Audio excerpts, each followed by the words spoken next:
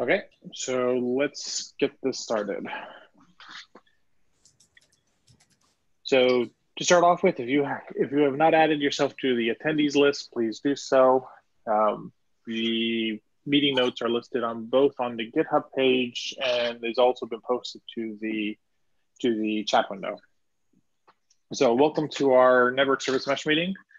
And so as always, we begin with agenda bashing. So is there anything that anyone would like to discuss that is not on the agenda?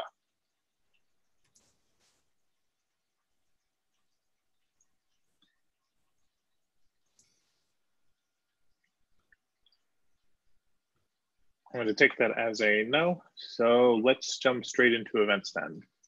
We have KubeCon EU in Barcelona, Spain. So the call for papers is closed as of January 18th, and we have multiple submissions in. March 5th is the notifications, and the announcements should occur in March 7th. So KubeCon itself will be held in May 20th through 23rd. So my recommendation for first-time conference goers is to book early, because those hotels fill up pretty fast.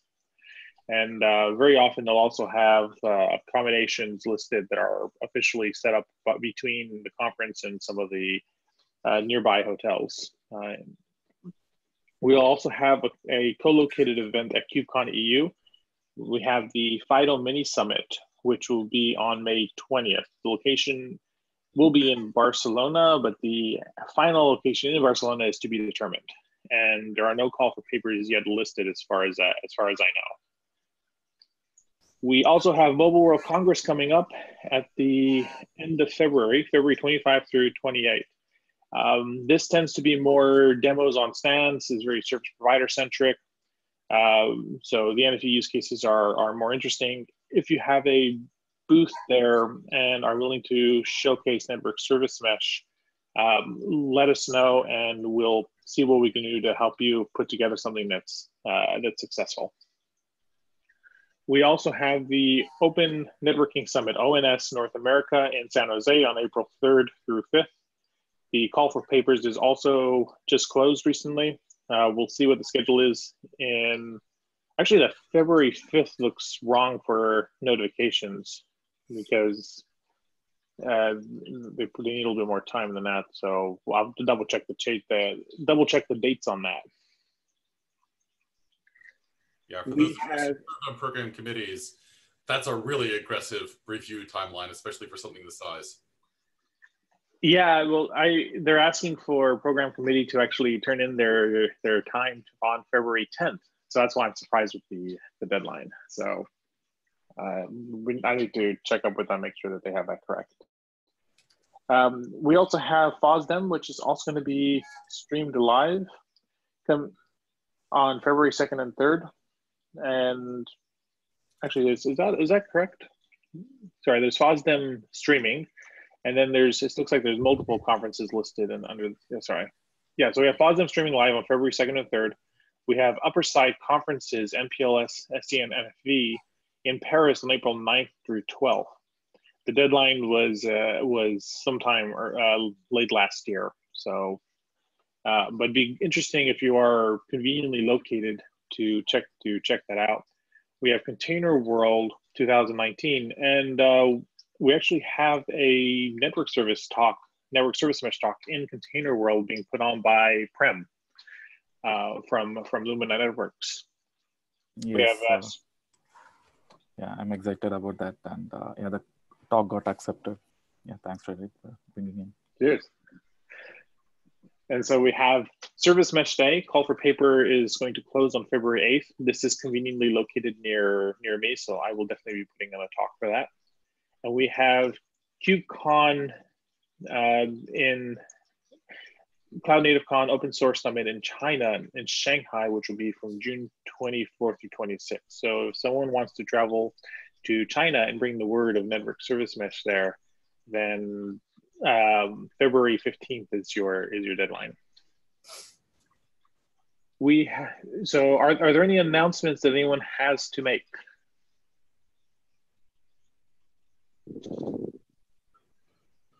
I should have asked this before. Are there any events that we missed that would be good for the list?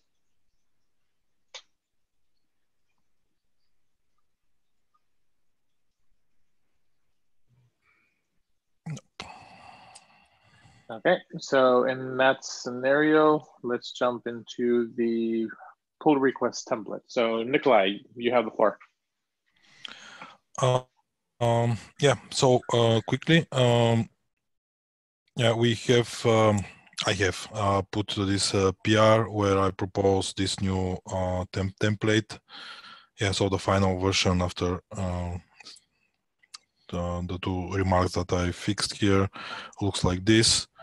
The purpose here is to improve our PR messages and have some better structured and better looking Git history. Yeah, that's it. So I suggest that, okay, we don't go into details here now. The PR is, I don't remember the number, but it's there, the link is there. So if someone has any objections, ideas, suggestions, just put them in the PR, and then we'll merge it in a couple of days if nothing major shows up. Yeah. So, I mean, and one of the nice things about a PR template like this is it kind of makes you think about things, right? So, like, I can't tell you how many times I have pushed a PR where I probably should have changed documentation. And if someone just said, have you changed the documentation like we do in the checklist, I probably would have. So it moves some of these things front and center. Yeah. Okay. So the other thing that I wanted to quickly just kind of update, inform, announce was about, we had a quick chat with Ed, and so I have proposed this a long time ago to start having a separate examples repo. So I have something going on, this PR, which I call proxy NSC, which is essentially a HTTP proxy, which acts also as an NSC on the other side. So I will start by trying to push this this example in this new repo, and then we can share it and see how it works, how it integrates with the main repo, how the integration testing can be done, and all these things. So this is kind of where what is going to happen in the next days, I hope. So maybe by next Tuesday we'll have this new repo and with some initial feeling of how it looks like to have a separate examples. Cool. That's it. Do folks have comments on any of that or questions? So does that mean we're extracting out the examples directory in the network service mesh to its own repository, or is this something that's new? So for the first initial version, it will be just the new examples that I have a new example, and I will just put it in a separate repo and see how this works. And if this goes well, we can discuss if we want to move some of the already existing things there, or we should keep part of them in the current repo. But at least I think that for the future, all the new things that we want to do probably should go in this new repo. I mean, new things meaning new examples, new use cases. Yeah. Okay. Yep. So it'll take a little time, and there'll be a little bit of adaptation, because among other things, we're going to figure out the CI as we move the examples. Yeah. It gives us a place for them to live.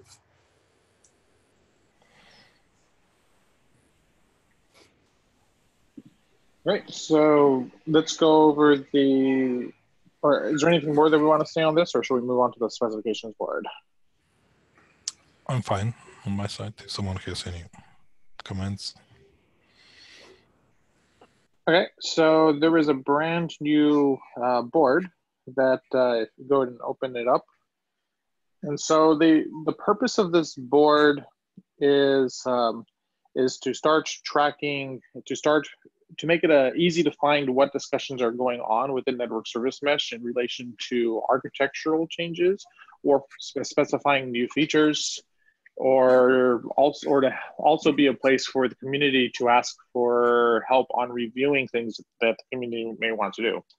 So, for example, if you take a look at the spec in progress, and if you click on that spec, so this is attached to an issue, and on the right you see a Google document that's embedded in. So it's a short description of what it is, and there's a Google document.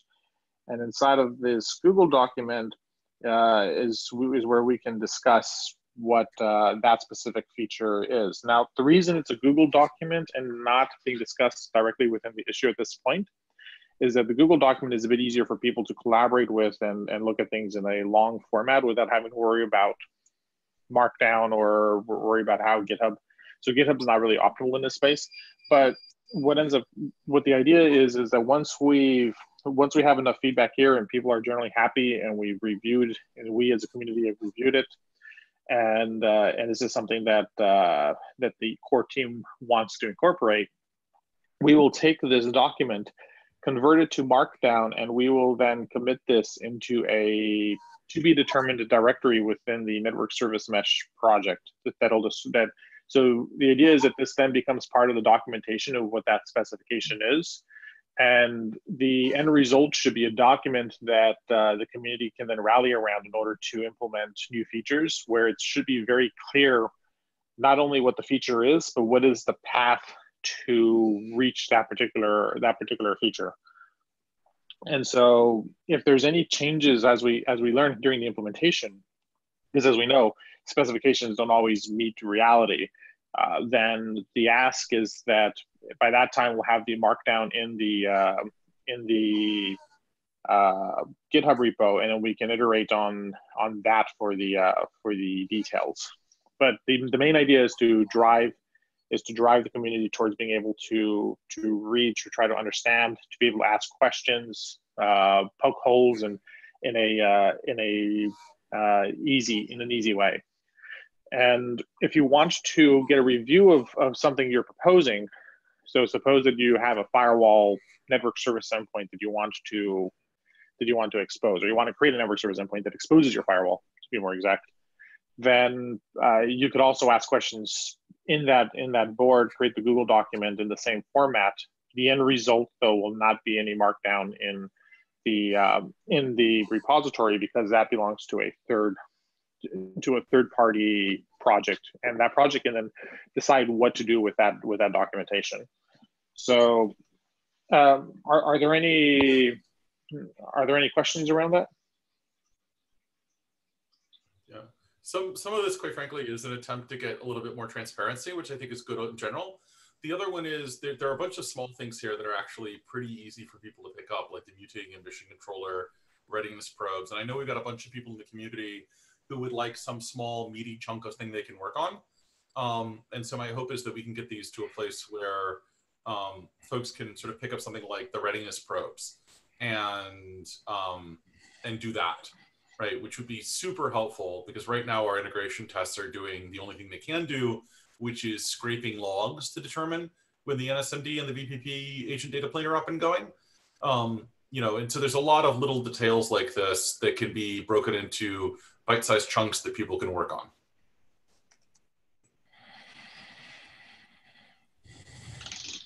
Yeah, so our hope is to try to make it as easy as possible for people to contribute, and this is also a nod to the fact that some contributions are not necessarily for on the coding side, but also on the design side. So, for example, if we have something that's related to SR IOV, like I'm pretty sure Ian would have a lot to contribute in that space, and so then that would allow somebody, if Ian does not have the time to implement such a thing, it would help instill that knowledge in somebody who can potentially pick it up.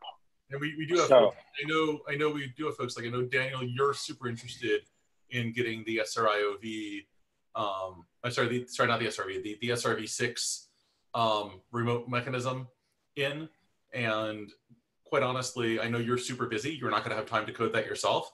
But if we can get that worked up as a spec that somebody can follow who wants to go write code, that gets to be super easier for people to pick up and get done. And I think the same thing holds for some of the stuff. Jeffrey, I know you care a lot about MPLS.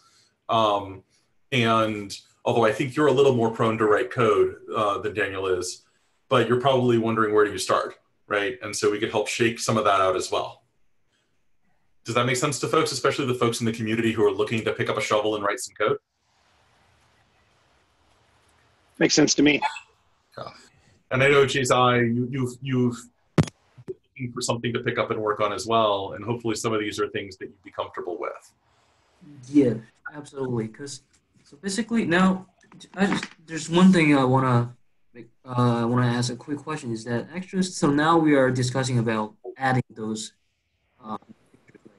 as RV6 or something like that. So what we are planning to do is that we're gonna like say to implement those like VNF functions or basically we just like encapsulate those things and try to route those things to our app pod. So I'm still a little confused about that part. Yeah, so there's sort of two sets of things here, right? The things that are within the purview of network service mesh are that you want a remote mechanism, basically an end cap to get from A to B, right? A thing that carries L2 or L3 payload. That's the stuff that network service mesh deals with. So when we say something like SRv6, we're actually talking about a super simple, almost stupidly simple thing in network service mesh where instead of using VXLAN to carry your packet or frame from a client to a network service endpoint, you could use SRv6 or you could use MPLS over Ethernet, UDP, GRE, whatever they invent next, right? So these are all within the purview of network service mesh. Now, there's been a ton of interesting stuff that somebody might write into a network service endpoint for a CNF that does much more complicated things with MPLS or SRv6 than we're ever going to do. And part of what I think Frederick intended with this specification process was, say you wanted to write a network service endpoint that did some complicated MPLS thing, then in that case, you might have, you might say, okay, well, I know that I want to do this thing, and I actually want to do this thing over here in my own repo, but it would be good to get advice from the network service mesh community on what they think might be an optimal way to do it. And this gives you a venue in which to go and actually start that conversation and basically say, look, I'm building some complicated SRv6 network service endpoint. I'd like some advice about how to make that work optimally with network service mesh. Gotcha. Yeah, it's not required for you to submit something to this if you're doing something as a third-party endpoint. So if you don't feel comfortable or you don't want to, or you feel you already understand what's going on, then you don't have to post here. So it's not a gate. It's something where people can ask for advice. Like, I'm a newcomer, or I have some complicated thing, and I want to make sure that I'm thinking of this in the right way. So I would like feedback. Here's my spec. Yeah, I'm personally not at all a fan of hard gates. I think they end up being problematic. But I'm a super big fan of transparency, and I'm a super big fan of having a well-defined venue for people to get advice if they want it. Hey, Ed, could I ask a quick question? Just, I've been trying to wrap my mind around network service endpoint versus just, NSM in general and stuff. And so when we talk about wanting to do something interesting with say SRv6 or MPLS, et cetera, where I get a little bit fuzzy on where the network service endpoint lives versus, just the data plane that I bring to the picture, whether it's SRV or VPP, whatever. Am I writing my network service endpoint to call and configure, say, potentially VPP, so that way I've got some intelligence living inside of this network service endpoint that is then programming my data plane? Or is VPP living inside of this network service endpoint and then I'm actually just hard coding in this functionality into that network service endpoint itself? Yeah, so generally speaking, your network service endpoints would bring their own data plane, whether that's VPP or something else. So say, for example, that you wanted to write, and Daniel, I'm gonna embarrass myself here, so be kind. That I wanted to write an SRv6, network service endpoint that did some complicated routing on SRv6 headers, right? So it understood a lot about them, and I was pushing information into it about my physical network because I wanted particular SRv6 headers added to my payload, right? So a packet comes out of a client and I want the payload to have SRv6 headers, not the thing that gets it to the network service endpoint. In that case, one way to approach this would be to write the network service endpoint, and the SDK is super helpful for this, by the way. And my network service endpoint would have its own VPP that processes the packets when they get delivered and does whatever the more complicated network behavior is. Network service mesh is only about, think of network service mesh as managing virtual wires between things, right? And so you get one end that plugs into the client, you get another end that plugs into the network service endpoint. Once that packet arrives at the network service endpoint, then you have all kinds of interesting processing you could do with it. There is literally no end to the creativity of network people in this dimension. Got it. So really, I'm just to add to set up my service chain then, right? And then that network service endpoint is where, once I wanted to leave this cluster, this is the final end cap that I'm going to stick on this. Or any number of other things. Maybe I can explain it away as in the net. I don't want to burn a network service mesh call on segment routing v6, but one notion of segment routing v6 is the service programming aspect. So you create a mesh of services to address the function you want to create, and you assign them using local fields or IPv6 addresses. So if you look at this, I can create a mesh of services using IPv6 addresses using SRv6, but I still need to program the control to make it happen. So where NSM comes in, it's easy to say I want to create a mesh so that the workloads know what to request and what to get, and then I can translate that back into SRv6 at endpoints, so I know how to data plane to make it stick together. So I get the kind of a control plane for the service discovery and how to mesh those services together. So there's a good tie in service programming versus the network service mesh. I don't know if that explains a bit better. No, that's absolutely exactly what I would expect. So does that answer your question, Jeffrey? It does. But reading through the documentation and stuff, it's been a little bit fuzzy on me, like kind of where the actual like CNF logic lives, like if it lives in that endpoint, or if the endpoint is just some dumb forwarding plane that I'm stacking services behind and then using NSM to stitch it to it. And that kind of clears it up for me. Yeah. Would you be willing to help at least start some documentation that might make that clearer? Because if you're having that confusion, lots of other people are.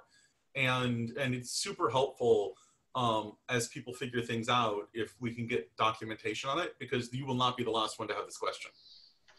Yeah, no, I think that would be good. Like, and I'm definitely willing to help with that. Just, have some of you smarter people kind of make sure that my information is correct. But I would agree. Like, the Git's great, but like when I go there and I'm, reading about Sarah and her storybook adventures and stuff, like if you really want to start building this out in your lab and you're coming in from, just ground zero, there is definitely like an exponential like climb that you have to make before you hit that plateau and things start to make sense.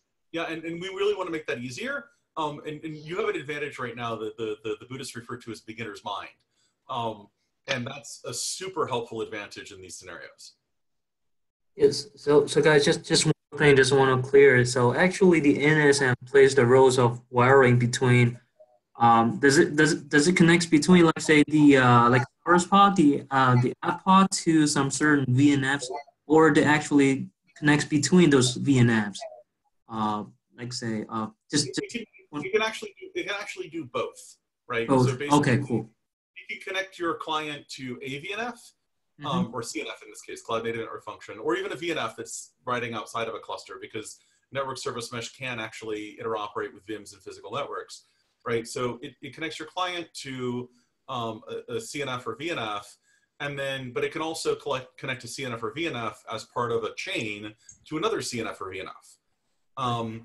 And so you can build out in a sort of a cloud native policy based way, super complicated graphs of CNFs if you want. And network service mesh will dutifully provide the virtual wires to connect them point to point to each other. And then inside those CNFs that you're building, what we call the network service endpoints, you would then have whatever it is you're going to do to the packet. And there's an infinite variety of those things you might choose to do to the packet. That's much clearer. Thanks so much. So really good question to have raised. So something that I would like to do as well in regards to the architecture is, if you think about this documentation in this way, the documentation, the spec itself is also documentation and vice versa. So what I would suggest is we start to specify, more formally specified what network service mesh is through the specifications board as well. We just happen to have running code.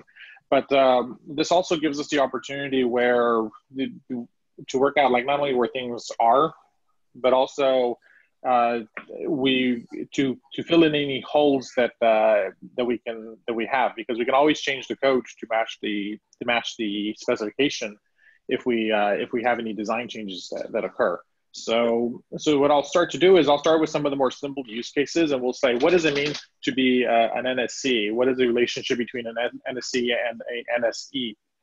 And I think if we start off with those and progressively work our way up the chain, we'll get down to like, what does it mean to be a remote mechanism? What does it mean to be what does it mean to be a data plane, and so on. So I think we can drive that documentation through the same board, and the end result is marked down because it's exactly the same process. And that will also give us the ability to discuss, like, does this wording make sense? Do we need to specify this out more, or is this too complex, or so on? So I think this would be a good way. So would you be willing to help participate in that style of discussion? I would say the only other piece of that, Frederick, is both the overarching like spec for this and those individual components, right? Like, I think when I go to the Git right now and I'm reading through things, I mean, I kind of piece it together in my mind, reading through Sarah's adventure. But I think, especially when you guys move away from the technical community and all these different vendors start trying to productize this and put it in front of executives, is fundamentally there needs to just be like network people, because this is who we're kind of catering to. We like pictures with circles and squares and lines connecting them, right? Like having like blocks. Well, let's start there. Right. And so, like you said, you make these individual specs, but then there also has to be like a higher layer abstraction where it's like, where it builds upon in layers, right? I mean, once again, we like the OSI model, right? Like, I mean, when we start talking about like making this consumable by the network people, because once this gets more mature, less and less code focused people are going to, use this, and more, like network consumers are going to take this and they're going to go and just grab a network service endpoint.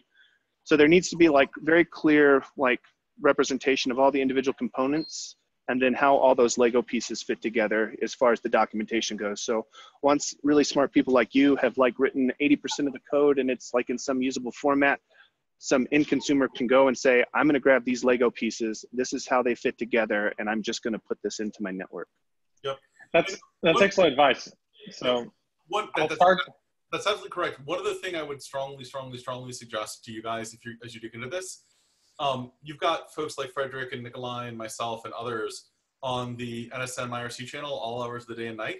So don't hesitate. Jump on the IRC channel, poke us and say, this part is confusing to me. Could you help me understand? Because we would be delighted to do that. True.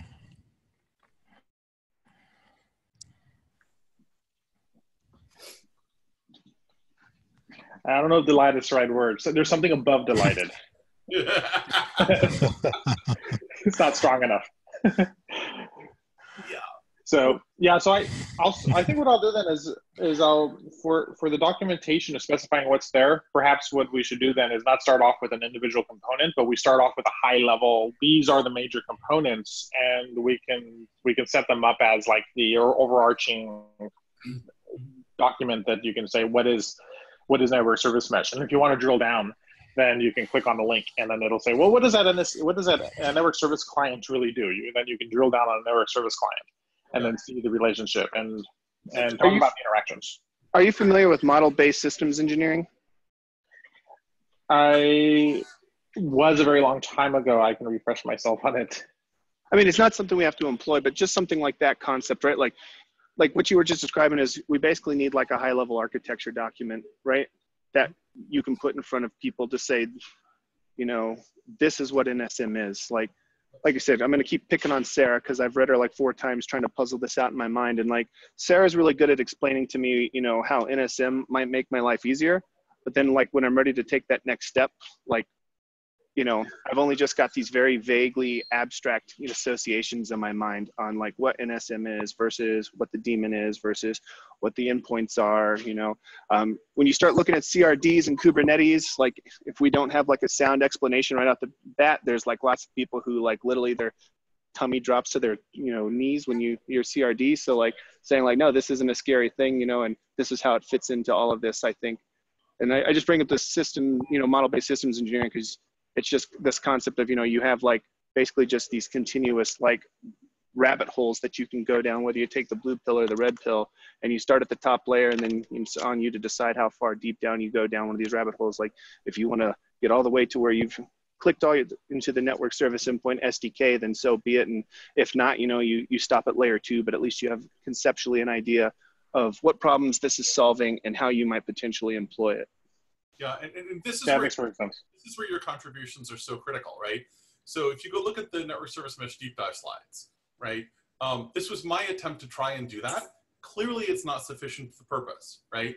But you know, it gives you some pictures you can start with, and then we can hash this out and get something that's actually going to be comprehensible to more people.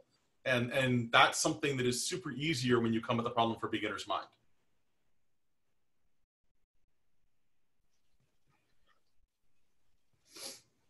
Sure. I'm also interested in that part, so maybe I can help try to figure it out, since this is also, I mean, during the process of learning to fully understand what NSM really kind of roles, what NSM really plays.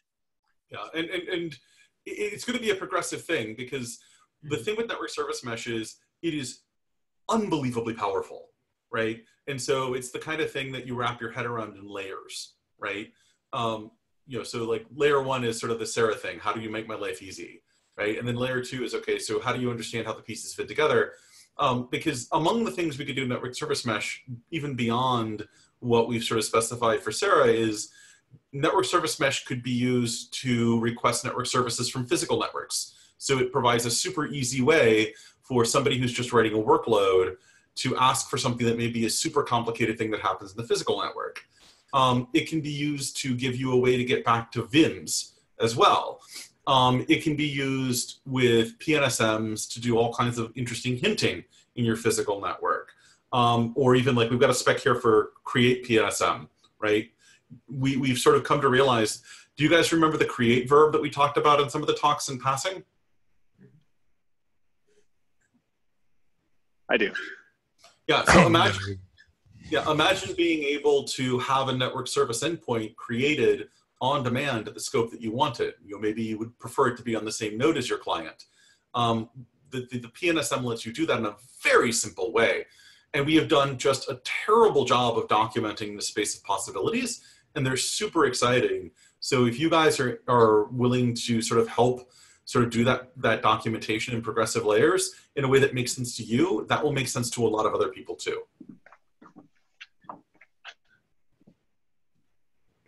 Hey, Prem here, so I can also pitch in. Also, I'm preparing few slides for the container world talk, wherein my intent is essentially to sort of give a 101 so that if people who are not familiar with service mesh or network service mesh and how all of it plays together, so I can probably work with Jeffrey to define it. In fact, when we started, we in fact created a use case document just to showcase how network service mesh would play out with the use case. Probably we may need to have simplify it, or we can probably relook at it. Yeah. Excellent. So I appreciate you guys being willing to jump in on this. It's super, super important. And as I said, it helps tremendously, the work that you're stepping up to do. Sounds good. Yeah. So Jeffrey, I'll probably connect with you offline and also with others who would be interested. Yeah. Yeah, probably. Good. Yeah. Cool. Shall we move on to the next item? Yes. So Nikolai, you have the floor for the 2019 roadmap brainstorm, and I'm going to remove myself on that at this point because I've said everything I wanted to. Yeah, okay. So I don't think that we had anything added since the last couple of times. So I would propose at this point that we start kind of converging into at least the first deadline or first milestone. So I'm not sure what would be the right format to actually fix this, but we should figure out the milestone name, and we had some comments here about semver and things like that. But at least the proposal that is here, and whatever we seem to agree, is that it would be announced at KubeCon EU. It would be the very first official release of NSM, and I don't know if how we can go through this list of features, but I think that the most important thing that we should be able to demonstrate is stability. I mean, somehow to demonstrate that this is a project, even with the very basic features that we can offer in the beginning, it's something that is reliable, something that can play well in a larger environment. And it started also working on this proof of concept for Google Cloud, so things along those lines. No, I think this is why. This is why, in addition to sort of semver, and I think semver is sort of a universal goodness. It also gives us the opportunity to pick a release code name, because release code names are super fun. And so, we can figure out some really cool code name for the first release. But I think the timing you proposed is actually correct. We want some kind of a release going into KubeCon in April 2019. And I think you're right that the most important things are sort of stability and resiliency. Meaning, and when I say resiliency, what I mean is I had a slide where I was in one of my talks where the whole slide was just pods die, because they do, right? The entire design in Cloud Native is that, and it's not so much the pods die, pods restart, right?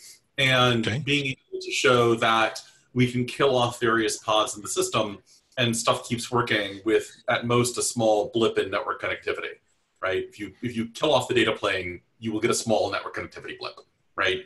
But if you kill off other components, then you shouldn't get a network connectivity blip, but you should be able to have the system recover to the correct sort of state and move forward. So that seems like the most important thing in my mind. And then after that, there's a lot of other cool stuff that we could do. And part of that is going to depend on people's interest. But I would almost say after resiliency, usability becomes a big matter, right? So things like the mutating admission controller to make it easier to use network service mesh.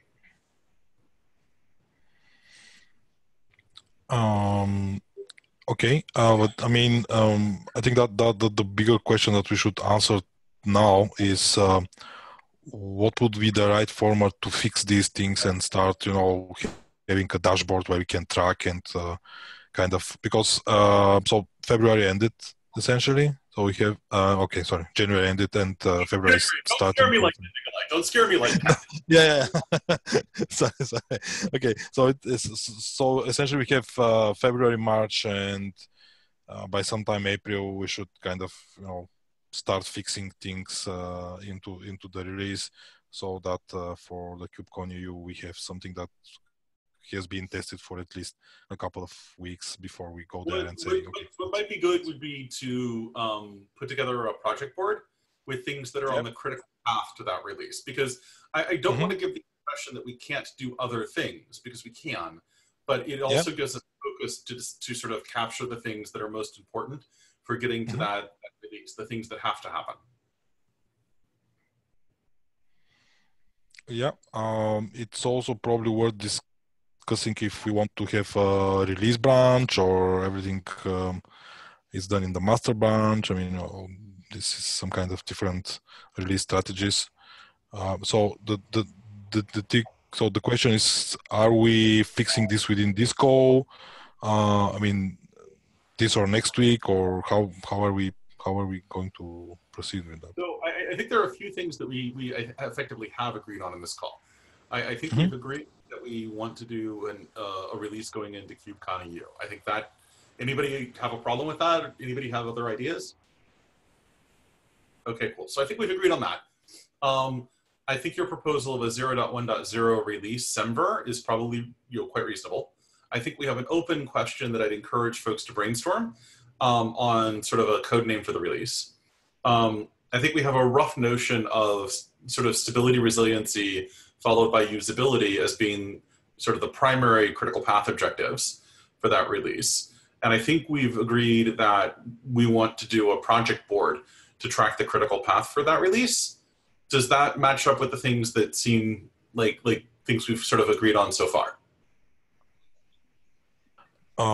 That matches my view. So we focus on like what are the primary things for the release, and that doesn't mean that the community is locked out. If there's something that's very important to you that you want in and are willing to work towards it, we won't say that's part of the release, as long as it's as long as the architecture has been accepted by the community and by the core development team.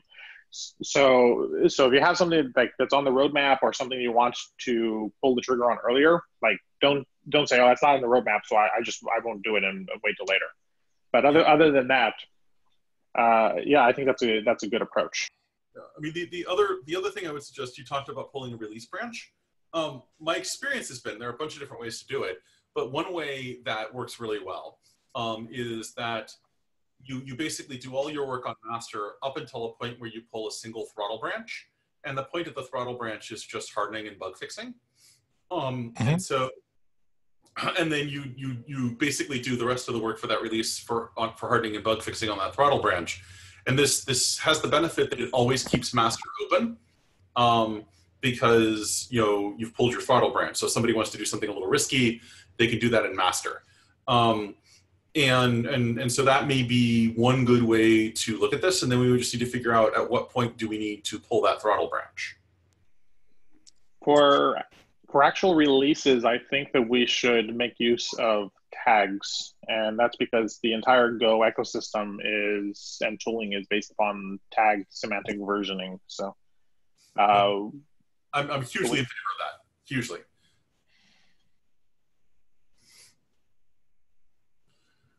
Cool. So it sounds like we have a plan there. Nikolai, would you be willing to start putting together the board and a sort of a concrete proposal for when you think might be a good time to pull the throttle branch? Yeah, I can do that. So awesome. About the proposal, should I do it here in this the doc or the bra or okay, I'll figure it out. Okay. Yeah, I trust you. You'll figure something good out. Mm-hmm. Okay. A specification board. Nah. Yeah, that sounds like fun.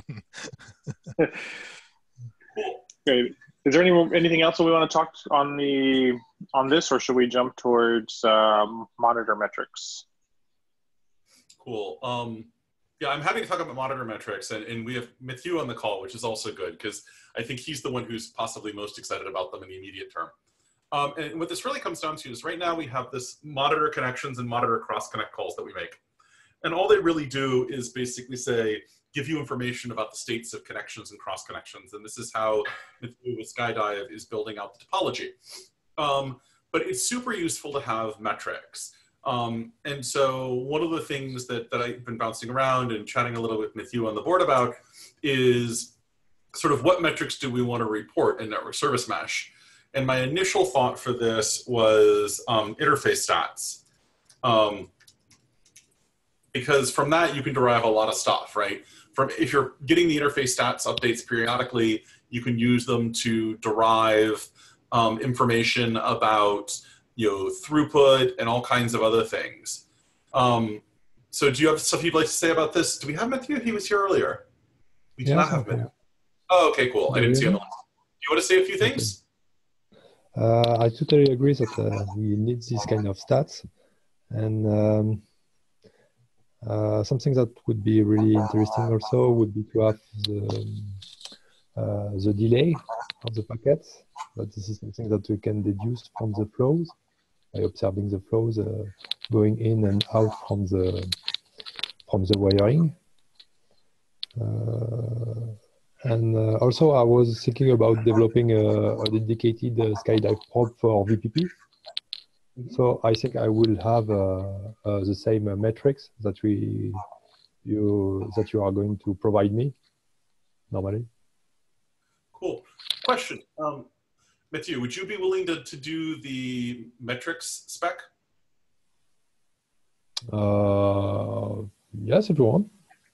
Cool.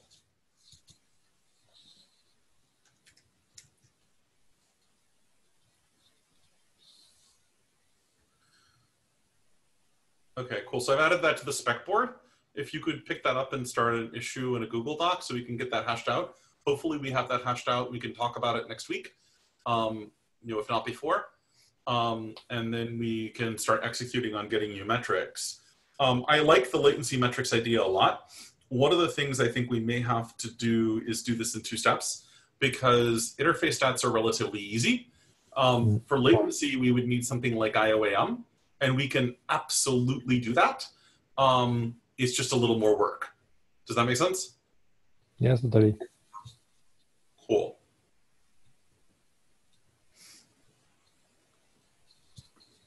Or there may be something simpler, actually, we could do than IOAM even. It's really a matter of, you know a lot about the kinds of technology, you're a network guy, you know these kinds of technologies. So I'm super open to sort of things we might do to measure the latency across these different L2, L3 connections.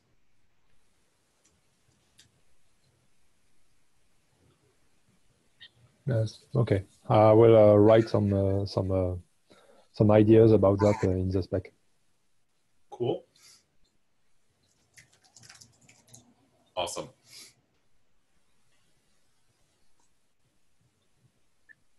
That was basically it. It wasn't a complicated discussion.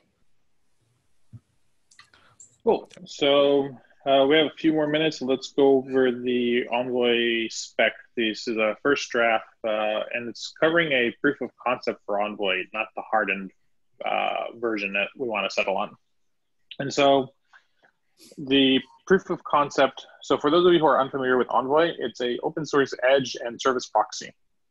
So basically it's a proxy that you then can apply a configuration to, and then it does whatever that configuration is. It works primarily at the L4 layer and L7 layer, mixture of L3, L4. And so typically the deployment is a Docker image. You can build a binary from source. It's not necessary to run from a container, but the container is the most common way.